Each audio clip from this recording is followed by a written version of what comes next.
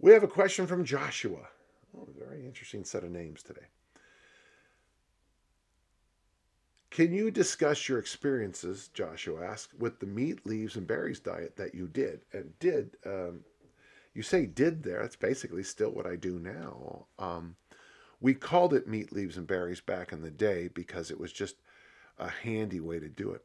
So, like I told you, I've mentioned many times at the Olympic Training Center, the nutritionist said, I don't get what the big deal is. And she said, protein, veggies, water. Rob Wolf told me later on, I don't know what the big deal is. Rob said, more protein, more fiber, more fish oil. Meat, leaves, and berries is another attempt to have meat, leaves, and berries. Meat can be anything with a face. So that's fish, fowl, meat.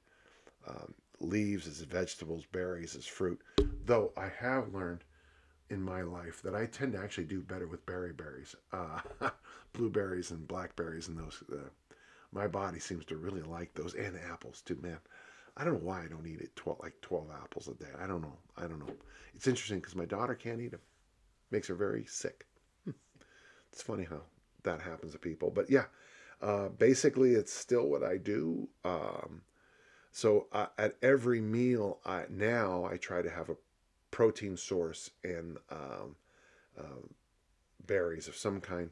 What's great about the meat, leaves, and berries idea is that it really opens your eyes to changing meals. Like you take, when you cook, chicken thighs, and I think I'm a big fan of chicken thighs, okay?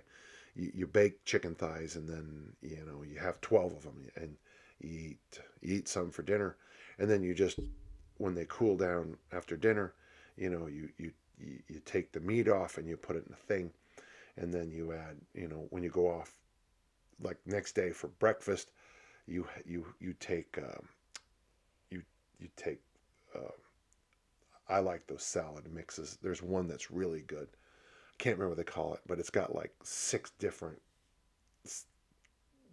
lettuce varietals in there or whatever, and you throw that in there. You throw the cooled off chicken thigh meat in there.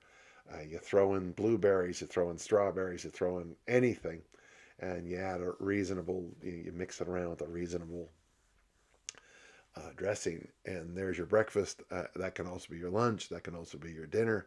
That can also be what one of my athletes did. He just made these massive bowls and he put them in his work fridge.